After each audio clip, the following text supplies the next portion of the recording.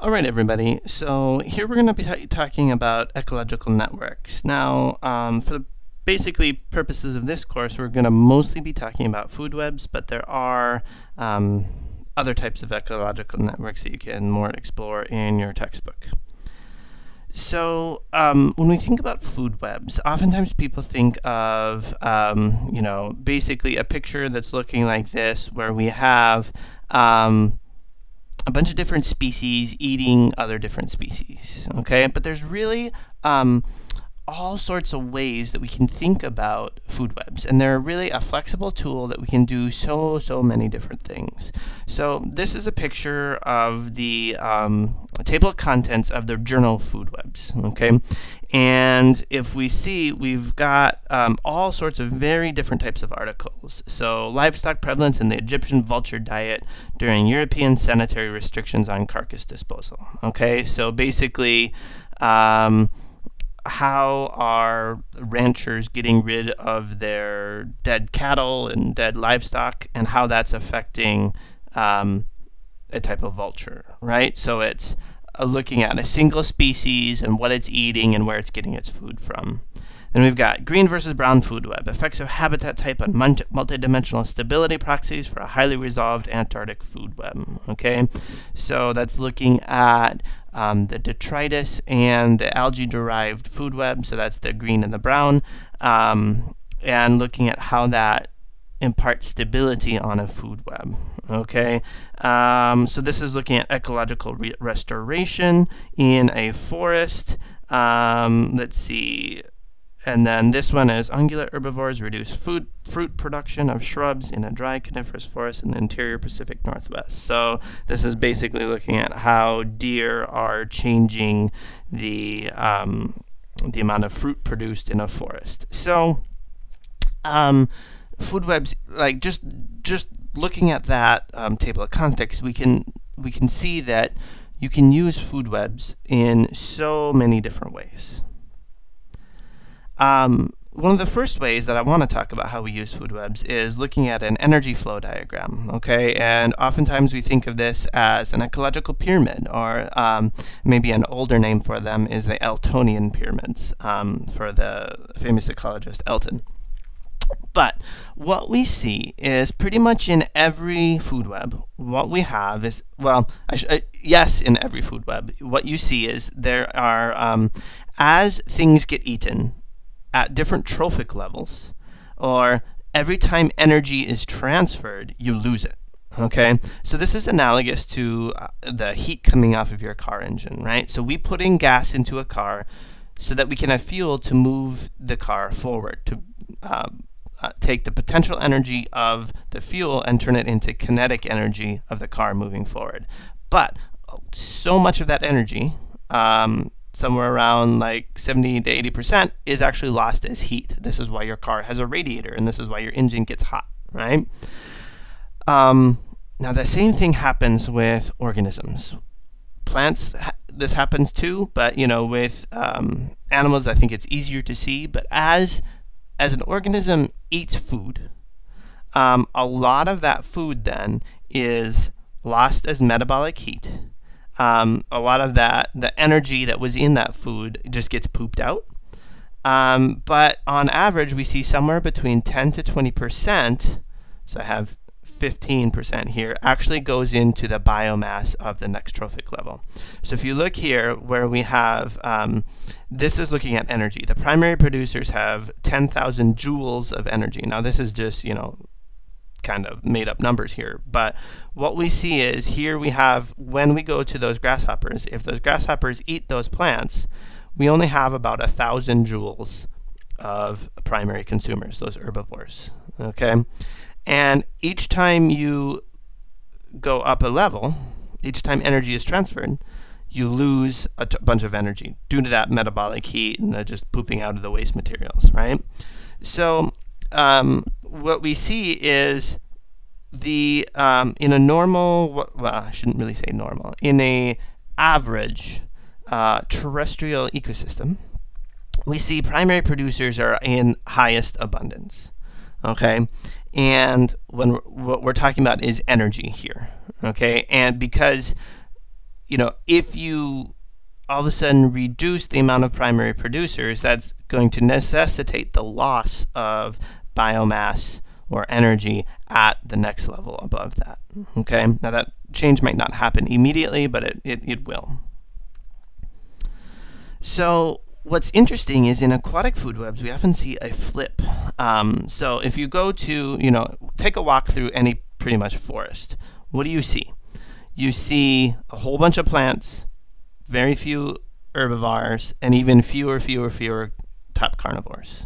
Okay, how often do you go see a fox, or compared to how many squirrels that you see in a Wisconsin forest, right? And that's due to that energy loss. But if you go to an aquatic food web, we see it very, very different. If you go to a lake, you actually don't see that much algae, that standing biomass of algae. Now this is a more pristine lake, not one that has a bunch of fertilizer in it, but you don't see that much algae. You see a whole lot of herbivores and a lot of carnivores. Now we don't really necessarily think of it in a Wisconsin lake, but bluegill, right? They're carnivores, right? They're actually at that the primary carnivore level where. Sorry, I have to sneeze. Okay, never mind. So you have like algae and macroinvertebrates eating those algae, and then you have the bluegill at that primary carnivore level. So there's, if you go in a lake and like, what's the most common fish around lakes around here in southeastern Wisconsin? It's probably bluegill, right? And then you can even have a higher level of larger carnivores like largemouth bass or northern pike or something. And this is a little bit of a paradox because we just said that you have to have levels of the amount of energy at a lower level has to be more than the next level. So when we see something like this might be a little bit confusing. But what that the way we resolve that paradox is that in aquatic food webs, the producers are so tiny, the algae. If you look at the total amount of energy flowing through that trophic level at any given one day, it's way more.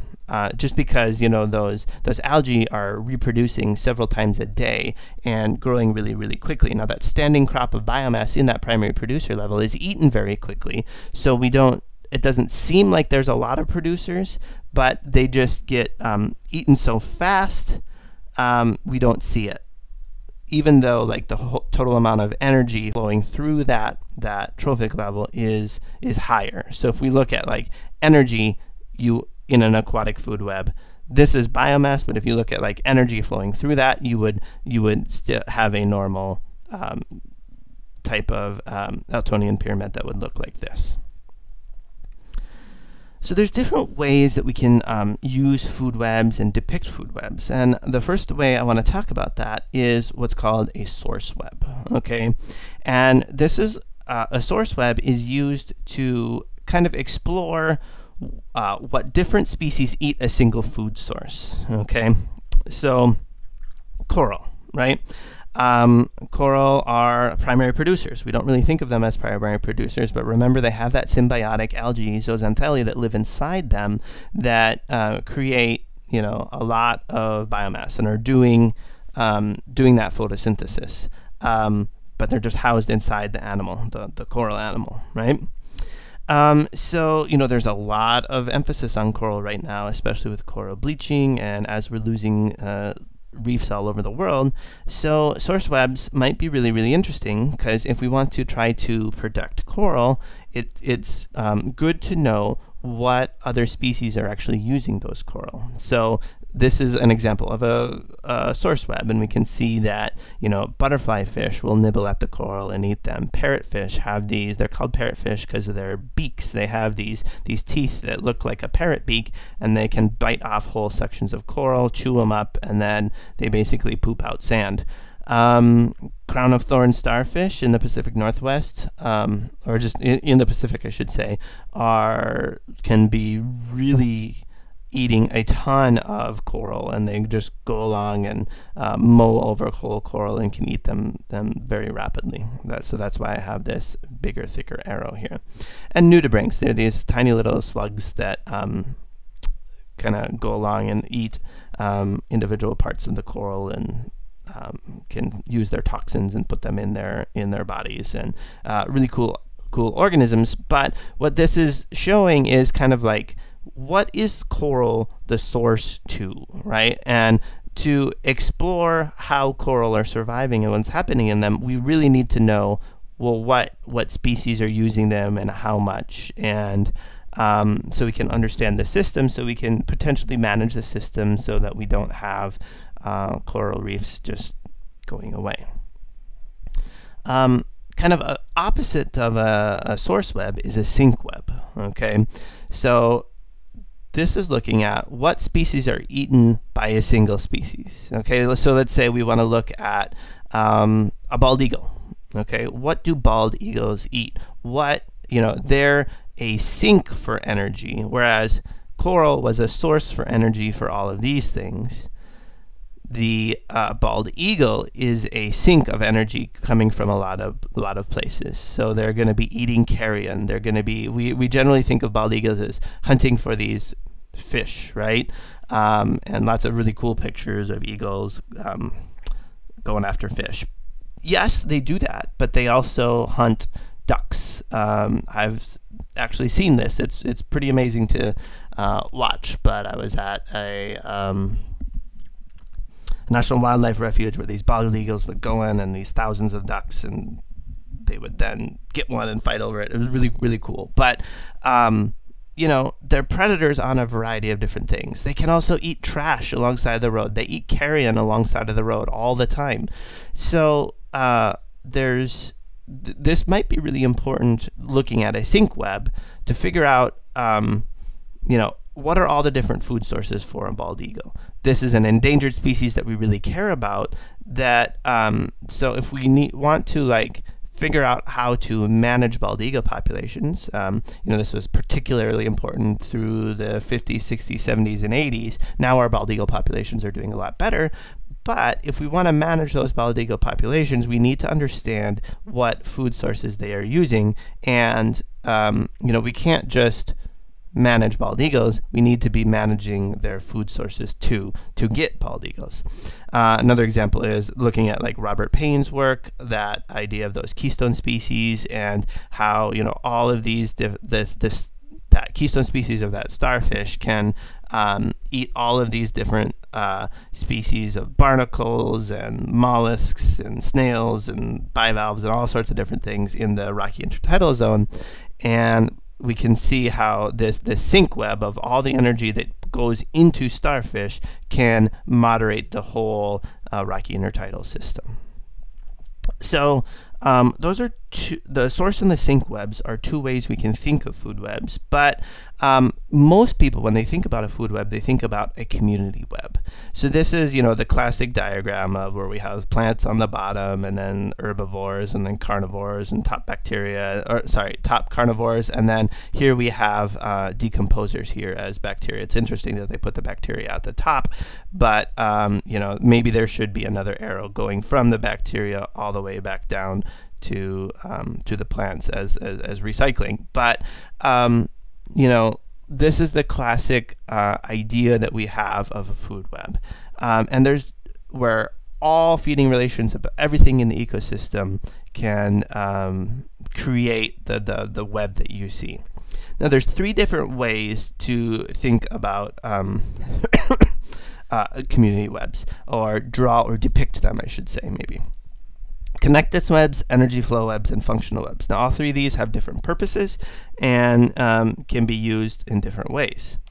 So let's look at a connectance web. Okay, so this is a classic picture of the North Atlantic. It's this highly resolved food web where we have the entire North Atlantic ecosystem, and there's a whole bunch of species in here.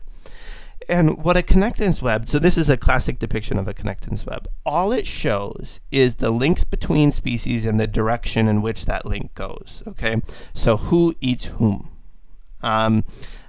So what we have here is we have cod here in the middle, and there's a whole lot of interactions here. I can't really even see it, but cod are eating mackerel. There's a line going from mackerel up to the cod.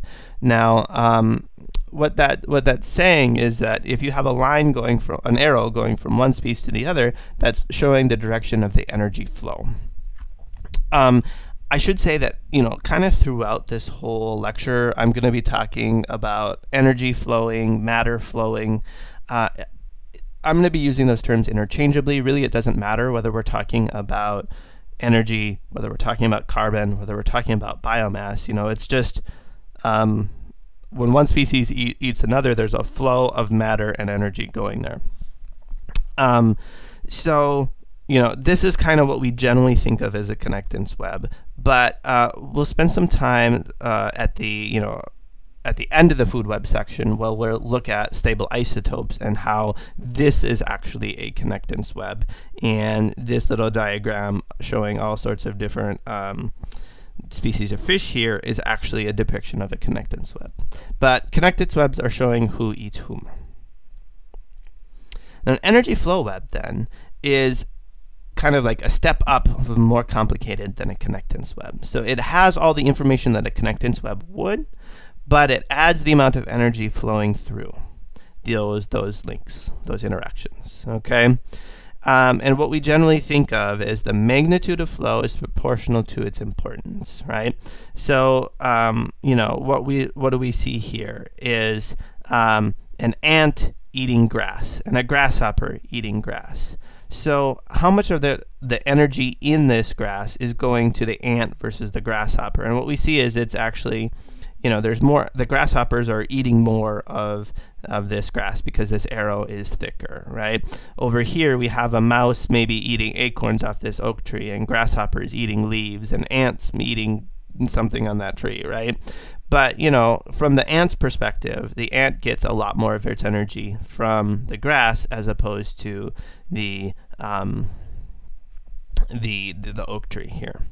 So these energy flow webs are looking at the amount of energy flowing, and which takes a lot more work to do because you have to measure the amount of calories or measure how much plant biomass goes away, or how many grasshoppers are eaten by robins compared to how many praying mantises compared to how many of those other species.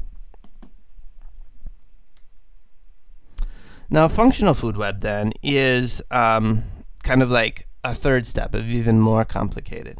And what you do with a functional food web, this idea was popularized by Robert Payne. He was looking at the importance of species interactions determined by species removal. Okay, so you basically build a energy flow web, and then what happens when you physically remove a species? Now, if you remember Robert Payne's work, he was looking at starfish, okay? And what happens when you actually remove that species? Does the ecosystem, the populations of everything else change? So you can either do this physically like they did in the 60s, or you can do this by modeling things, right? So go out and build an energy food web and then take out this snake and see what happens, right? Well, according to this thing, right, the hawk essentially wouldn't have any more food. So does the hawk die off? How important is the snake for regulating mouse populations? If you remove this snake, the mouse populations super increase and hawk populations just decrease. That might be what you expect. What happens when you remove this grasshopper, right? Does the mouse end up eating more acorns from the oak tree? Does the robin have to make up by eating more ants and more praying mantises? So it's a functional web is kind of like taking out species piecemeal to see how important it is. If you take out a species and a whole bunch of stuff changes, that's going to make a much bigger impact. So what we see is most webs contain relatively few big arrows, strong interactions, and a whole lot of weak links, which we will explained by like these thin arrows. And we see those keystone species are those species that are connected by those big, strong, thick arrows. But we'll talk a little bit about food web stability later on, but we can hint at it here is the more weak links you have, that can actually stabilize the community, because while here, the mouse is eating a whole lot of grasshoppers, this link that since the mouse can eat acorns from this oak tree, if the grasshopper population fluctuates, the additional food sources from that oak tree might be able to stabilize that mouse population. So what we see is weak links often have the ability to stabilize the community. So what is interesting is the resolution of food webs, whether we're talking about a functional web, an energy flow web, or a connectance web, is really very inconsistent, okay? Because every researcher has some sort of time and money restriction, and every researcher has some specialty in a specific area. So what we oftentimes see is food webs are like aggregated, lumped together more at the bottom of the food web. So this is an example here where apparently this looks like it was a food web created by, this is just a connectance web now, by an ornithologist, some person that was looking at seabirds. And what we see is like, a puffin, a little auk. These are species of birds, a glaucous gull. I don't even know what that is, but it looks like some sort of seagull, right? But, they have plants as one thing, worms as one whole box. But there's probably hundreds of species of worms here. How many species of algae are in this system? How many species of Diptera? Those are, two-winged flies. But then we have a whole box for the polar bear. Now, marine animals, like that's a huge box, right? So is it fair to really show this food web when we don't know the importance of all of these different species compared to other boxes in here? So, and what we generally see is people that work with food webs aggregate more as they get towards the bottom of the food web. So primary producers might be lumped in as like terrestrial plants and aquatic algae or something, even though that trophic level probably is more diverse. And then, if you look in this whole thing, there are no parasites. Well, there's certainly going to be, fleas on the polar bear, and there's going to be lice on the birds. So, all sorts of, interior, exterior parasites that are in here that are actually in this food web that are not shown here. And that's because, the parasites are just difficult to identify, right? And then we have no cannibalism here. I'm not really sure. Let's see what species would here be doing cannibalism. A lot of the protozoas would. Arctic foxes are not going to be eating each other, but fish do this all the time. And oftentimes when we have food webs with a bunch of fish species, it's rarely ever discussed about cannibalism of the older ones eating the younger ones. So food webs are often just really the predator-prey perspective. They omit things like mutualism, commensalism, competition, and amensalism. All of those things you can put in a food web, but really classically when we think about food webs, they're oftentimes not even considered at all. So when you look at a food web, just take it with a grain of salt. There is more things going on that can have an impact on the different species. All right, with that, I will catch up by looking at other aspects of food webs and how to measure things about food webs in a little bit.